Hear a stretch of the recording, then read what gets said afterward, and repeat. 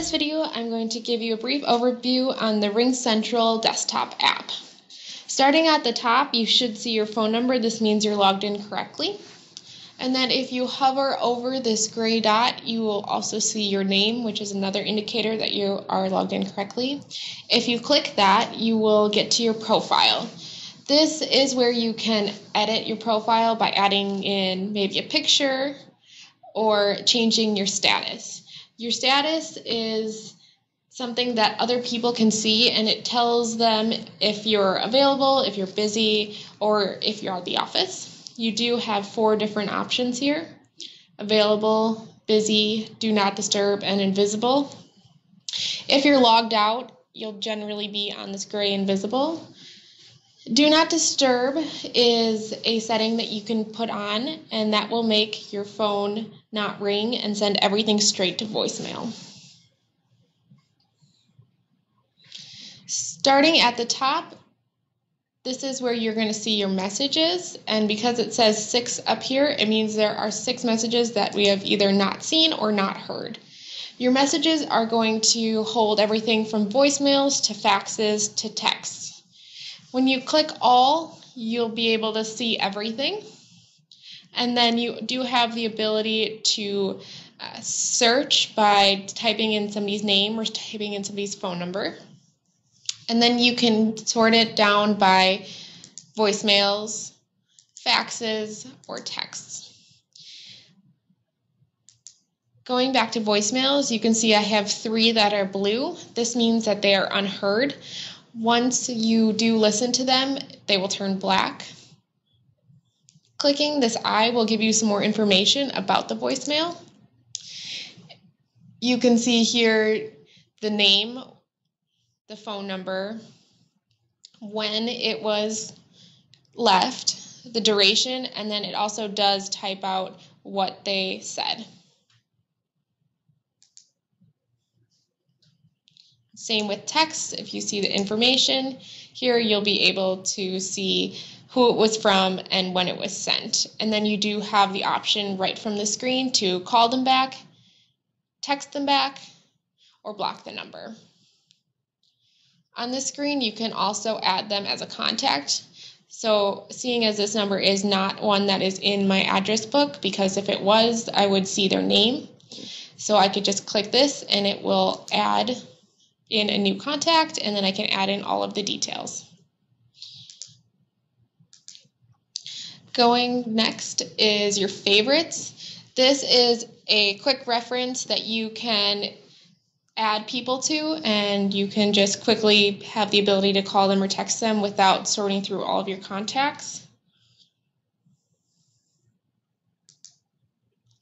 This is going to be your meetings. So this is going to be where you can see all of your scheduled meetings, and then also be able to have a link to click into the meetings and start them.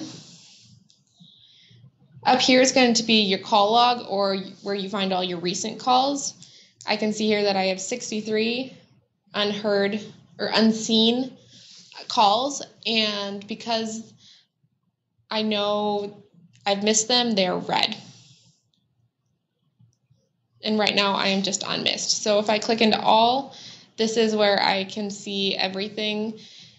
And I have a lot of missed calls, but you will also be able to see any recent calls that you've made or recent calls that have come in. Next, we're going to look at your contacts. This is going to be your directory, and this is going to hold all of your contacts. You can either scroll through them to find the person, or you can start typing in and narrow that search down. You can see right here that this star is highlighted blue. This means that I added them to my favorites. To add another person, you can simply just click the star, it'll turn blue, and you'll be able to see it in your favorites. The next tab is going to be your HUD, or your heads up display. This is where you're going to be able to see everybody's presences. So I can see that James is available and Doug is available, but JP must be logged out. And then I can also call them and text them from this screen. And then this is going to be your standard dialing pad. So this is where you can click numbers to start calling. You can either use your keyboard to type, or you can click. And this is also if you are on a call and you have to enter an auto attendant, you can push these numbers. Next, we're going to go down to the bottom. This is where I can start a text.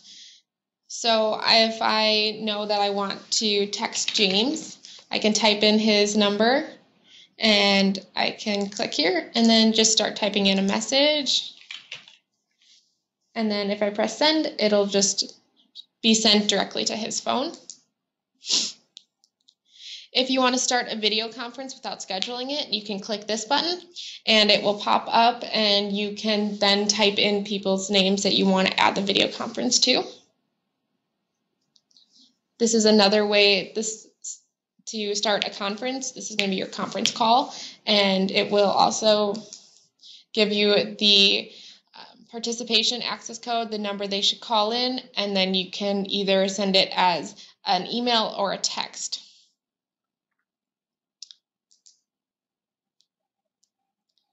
If you do faxing, you can click that button and basically just drag in files, enter in the person's fax number, enter in any details that you want, and press send.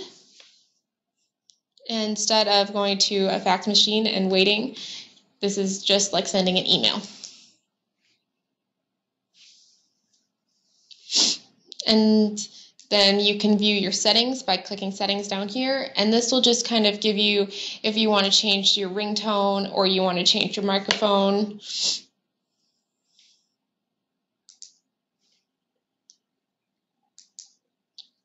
And that is your quick overview of RingCentral desktop app. So again, we talked about viewing your messages, viewing your favorites, viewing your calendar, all of your call logs and recent calls, your contacts, your heads-up display, and the standard dial.